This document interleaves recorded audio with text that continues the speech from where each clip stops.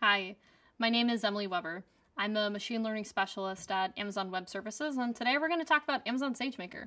Amazon SageMaker is a fully managed machine learning service that developers and data scientists can use to build, train, and deploy machine learning models. Today we're going to talk about notebook instances, and this is your deep dive. So with the notebook instances on SageMaker, it all starts with a notebook, right? And within the notebook, it starts with your EC2 instance. Your EC2 instance, that's your elastic compute cloud. That's your virtual machine that's going to spin up and let us do all of our processing. This is a managed EC2 instance. That means that even though we're turning it on and off, it's not going to show up under our EC2 console, and we're not going to have SSH access to this machine. It's going to be fully managed by Amazon. We want to pick the right family. Your EC2 instance is going to come in many different shapes and sizes, and there are families of EC2 instance. T is the tiny. That's the smallest, most frugal, most humble option. M is slightly larger. That's going to have more memory and more cores. C is compute optimized, and P stands for GPU. After that, you're going to want to pick the right size, and this is going to range anywhere from medium to very, very large. You can have a lot of flexibility with selecting the right size on your EC2 instance. Also, you want to pick the right version. So every version of an EC2 instance is the latest version that's been produced by the team. So that 3 that's highlighted, that stands for the most recent version in the T family. The large number means that it came out more recently. And the latest version of an EC2 instance is always going to be more cost optimal. After that, we're going to want to add an EBS volume. And so again, SageMaker is a managed service. So this EBS volume is also not going to show up under your EBS views.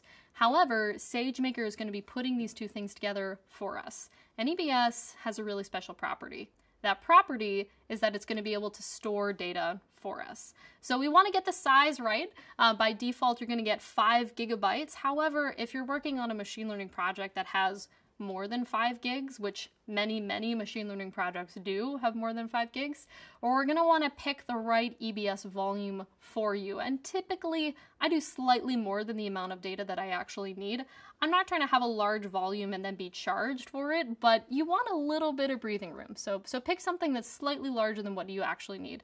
And then on top of that, remember that everything on that EBS volume is going to persist. So even if we turn our EC2 instance on and off, for example, when we go home at the end of the day, in order to keep our costs down, we still want to hold on to that data set, and we want to hold on to our code. And both of those are going to live on EBS. We also want to add or create a Git repository.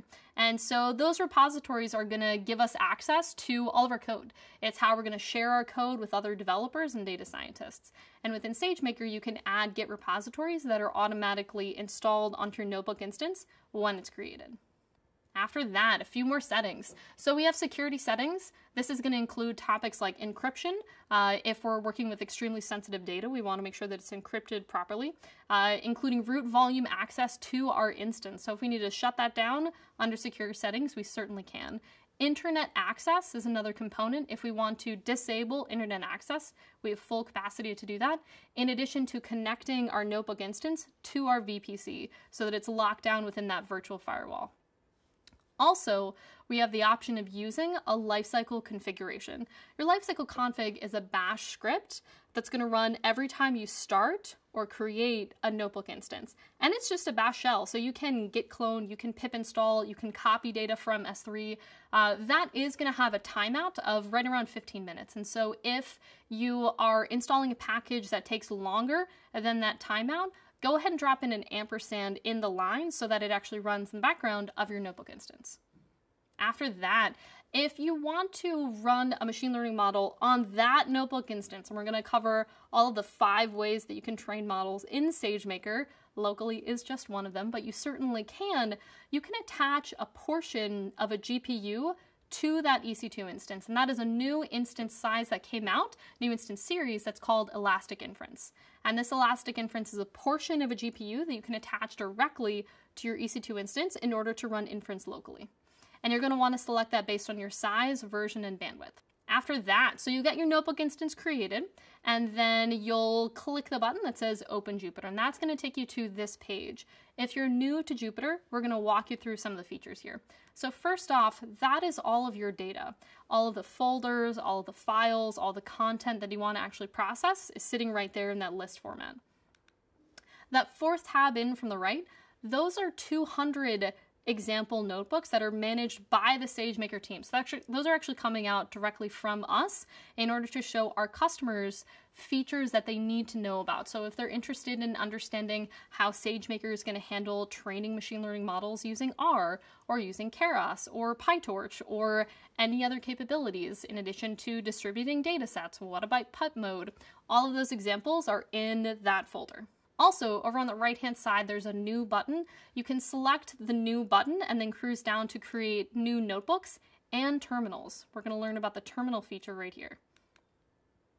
So on the right-hand side, you select new, and then down at the left-hand side, you're going to select create a new terminal. And then this is going to open up your view. And so the terminal, that is something that exists within every Jupyter environment that folks are going to use. However, many of us weren't necessarily aware of it prior to using SageMaker, because the most common places to develop Jupyter-based solutions are either on a desktop or they're on a server. And if they're on a desktop, we typically already have a bash shell that's already opened up, so we wouldn't even need to see it within that desktop view. And if it's on a server, then typically we'll have a PuTTY or some type of other SSH connection that's actually getting us access to that server. And so in that case, we'd also have a separate terminal view. In this case, within the SageMaker notebook instance, your terminal is really valuable because it lets you see what your instance is actually operating at on a line-by-line basis. So rather than the notebook view limiting you, you can drop all the way down to the bash shell. Your EBS volume is going to start at that SageMaker word, right? So you actually need to CD into SageMaker to get onto your EBS volume. And again, that's where your data is actually going to be persisting. Okay, so again, 200 example notebooks, definitely use these. So on the left-hand side, we're going to see all of those folders. Those folders are broken out over different cases of applying machine learning, different types of machine learning algorithms, using R, different types of data distribution. Every time you select one of those, just go ahead and hit Use, and then create a copy. And that's actually going to copy the files that you need to have into the home directory of your Jupyter notebook. And then all of those example notebooks are open sourced. So on the right-hand side, those are a GitHub, that's a GitHub site that's full of those 200 plus examples. Okay, so when you open up a single notebook, this is what it's going to look like. First off, we have cells. This is a cell. Each cell is going to be broken down into either Markdown or code, and you can see that right up there with that drop-down bar. A couple of other options, those are the two main ones. Markdown is going to make your code look really, really nice, so you can get nice headers and nice list views, but when you need actual code, just switch that down. In the top right-hand side of your notebook, you're going to see the actual kernel that you're running on. And your kernel is a way of executing code, right? So it's either Python 3 or 2, or R if you've installed it, or Anaconda, or any of the other capabilities that you're going to need. And all those are going to come with your SageMaker notebook instance.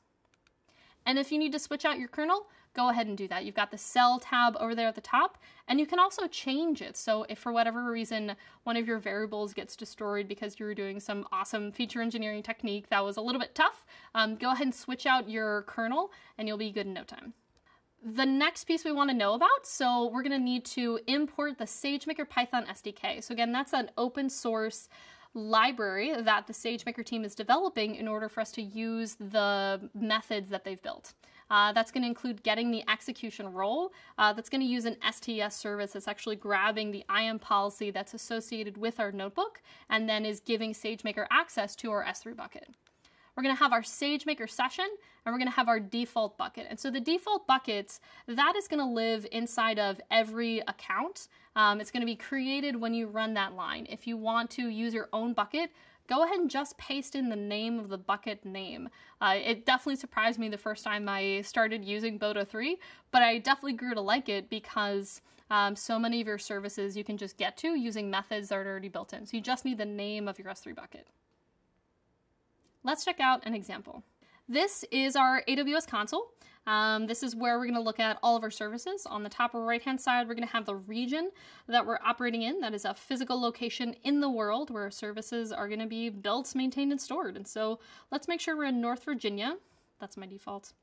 Then we'll cruise down and we'll select Amazon SageMaker. Go ahead and type it in the search bar if you need to find it. And then that's going to take us to our dashboard. The dashboard is going to tell you about ground truth labeling jobs you performed, notebook instances, training jobs, and inference capabilities that you'll need. Let's select notebook instances. Let's cruise up to the top right-hand side where it says create a notebook instance. Go ahead and type in a name for your notebook instance. And then under instance type, you'll see that there is a wide variety of EC2 instance that we can pick from. And this is where you can get really flexible with your instance, right? You can absolutely start with something small, start with your T3 medium, but then you can bump up, you can absolutely upgrade. And it's fun because you can do this on the fly. So after you've started running your notebook instance and then suddenly you realize that you need more memory or more processing, go ahead and bump up your EC2 instance. We'll leave this at the T2 medium. You've got your elastic inference. You can just attach that as necessary. Additional configs. So this is your bash script, right? That's that lifecycle config that's going to run every time you create or start a notebook instance. And then here's your EBS volume. You can just specify any type of EBS volume size you're looking for. The max is 16 terabytes. Here's your execution role. So that's going to give you access to the services. Here's where you can enable or disable root access. You can encrypt your notebooks. You can operate them securely using the VPC, and you can attach a Git repository. I already have a notebook created. We'll check this out. This is that home view. On the top right-hand side, that's where we can create a terminal. I'm going to cruise up to SageMaker Examples. So this tab right here, that fourth one. Again, wealth of information. In the first bar, Introduction to Amazon Algorithms, let's cruise down and select Text Classification DBpedia. Go ahead and hit Use, and then create a copy. And that's going to take us over here. Then we've got a couple different options for running through this lab. Every cell, which you'll see, we can switch out from Markdown to code. We'll leave as is. If you want to run a single cell, the keyboard shortcut is Shift-Enter. There we go. So that's a single cell. However, if you want to confirm that all of the cells in your notebook are operating properly, go up and under Cell, select Run All. And then that's just going to run through every cell in your notebook. And this is going to let you understand how this example operates. And so you see that empty space, so that means the cell hasn't been run. While it's running, there's a little asterisk that shows you that it's processing. And when it's finished, you get a digit. That's the order in which that cell has run. And so you'll see in this first cell, this is where we're importing SageMaker. That's that Python SDK. We're getting our execution role. We've got our session, and we've got our default bucket. In this scenario, we're actually going to be copying a data set from the internet. So this is from Saurabh. He's the author of the Blazing Text Algorithm. And we're going to be getting this data set from his site. And then we're going to cruise down. And in this case, we're getting a DBpedia set.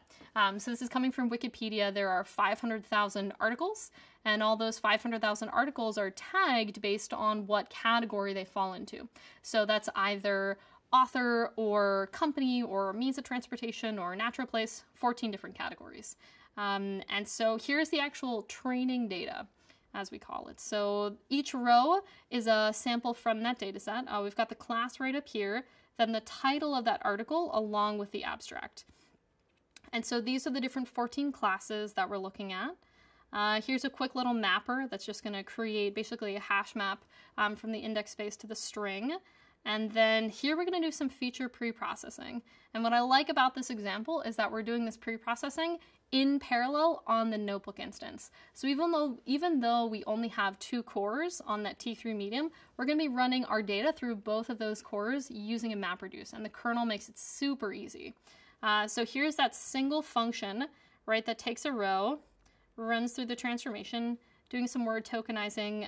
Blazing text, you do need this little label here little string specification, and then here's the actual MapReduce. So we're reading in all that data, right, appending it to this structure, calling shuffle. Keynote here, you do typically need to randomly shuffle all of your rows. Most algorithms are going to assume that your data is going to come in a random fashion. Here we're only going to keep a percentage of those rows. Then this is a count on the number of cores that are in that T3 medium. Then we're going to look at the actual function along with all of our data structures. And then the result from that is our transformed rows, right? So that comes out, and here we go. And the rest we'll look at in the next section. I hope you like the demo. So some pro tips here. So the first one is keeping your costs low by highly relying on Lambda, right? Lambda is your friend. Lambda is event-driven processing, so you can key it off of the time of day, you can key it off of an upload to S3, you can key it off of a notification that's coming in, but definitely use Lambda to turn your notebook instances off when folks aren't using them in order to keep your costs down. Point number 2, resize on the fly. So in this case, we were able to run all of our processing with just that T3 medium, but let's say we wanted to use all that data, right? Not just the fraction. We could actually increase that notebook instance. So you just go ahead and select stop on your notebook instance and then edit your EC2 instance or the EBS volume. Both of those will recreate. The multi-threading we talked about, definitely a nice feature. And then that execution role, keep in mind how you're actually attaching new policies to that execution role. And so that's it. Thank you very much. My name is Emily Weber. I'm a machine learning specialist at Amazon Web Services. I hope you enjoyed learning about notebook instances. Go ahead and check out our GitHub site, Amazon SageMaker Examples.